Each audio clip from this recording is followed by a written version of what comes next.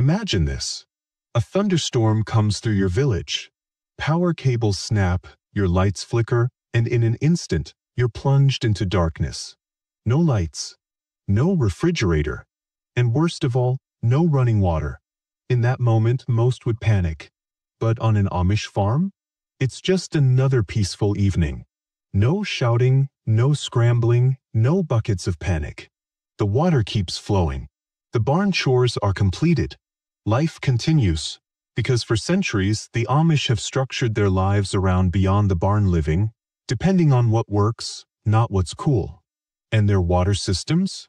They're a masterclass in simplicity, self-sufficiency, and plain old brilliance. Let's begin with something that sounds like it was invented by a science museum, the hydraulic ram pump. No wires, no batteries, no gasoline.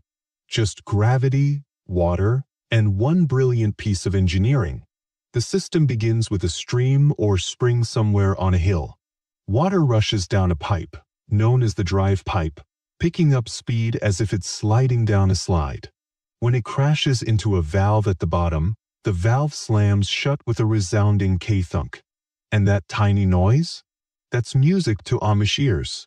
It means the system is functioning. That abrupt stop creates pressure. Now the water is anxious to get out, but the only direction it can head is upward. This is the water hammer effect, and it's not a trivial affair. That pressure blasts some of the water upward into an air chamber, a balloon-like contraption.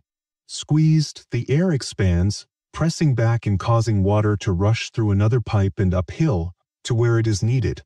A house, a garden, a trough in the barn. Now here's the magic. A 3-foot drop in height can propel water 150 feet high. Think about that. That's like tossing a ball from your porch and landing it on top of a 15-story building. All without a motor. Once it's up and running, a ram pump never stops. It quietly hums along, repeating the cycle again and again. Water flows, the valve slams, pressure builds, and up it goes. No maintenance crews. No outages. Just water on demand. It's like having a farmhand that never sleeps, never complains, and never sends you a bill. Although only a mere 10 to 20% of the water is actually being pumped up, that's still thousands of gallons daily if your stream is constant. And for the Amish, it usually is. But not all land is graced with an easy hillside stream. That's where the windmill comes in, and not the adorable little decorative kind either. The Amish construct windmills that function. They're tall, steel-built, and more like working pinwheels than the old-fashioned Dutch kind. These are wind-starving machines. Even a gentle wind, only 5 miles per hour, is sufficient to cause the blades to turn. And when they do, the entire system down below is activated. At the bottom of a deep well, perhaps 400 feet down, is a reciprocating pump. As the wind spins the blades, a long steel rod goes up and down, driving leather-cupped pistons within the cylinder. Stroke after stroke, water creeps inch by inch until it finally reaches the surface. Is it quick? Not really, but it's reliable.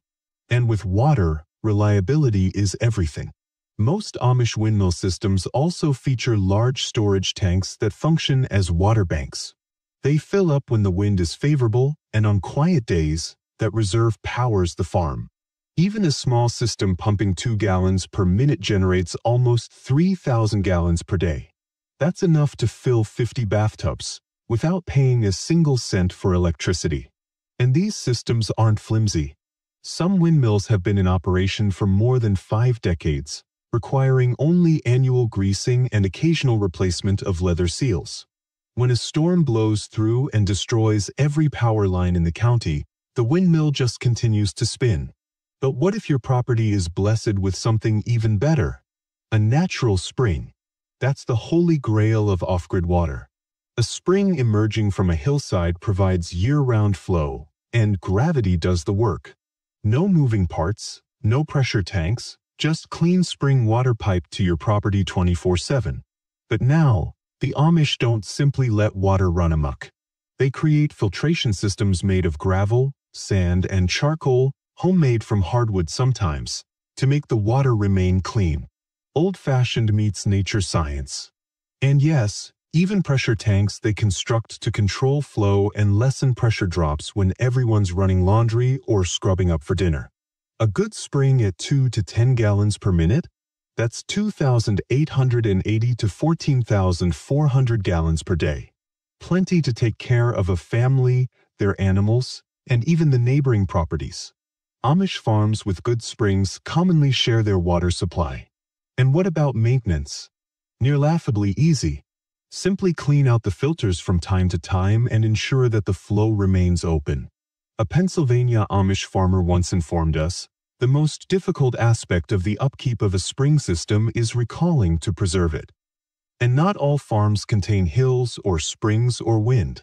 And then the hand pump is the key.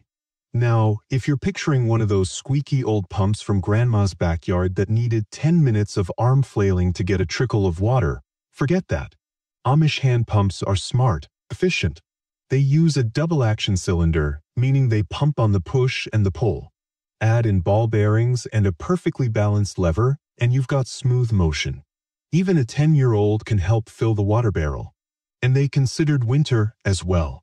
The pump self-drains after being used, so nothing freezes. Ice in pipes? No worries when there is no water lingering within them. Some of these pumps suck up water from 150 feet below, and they're so rugged that families have used the same one for 3 generations. One farmer reported that his pump lived through being struck by a runaway horse cart. The cart, unfortunately, was not so fortunate. But the real genius is when you put all of these systems together in one. The elevated tank method. It's simple but powerful.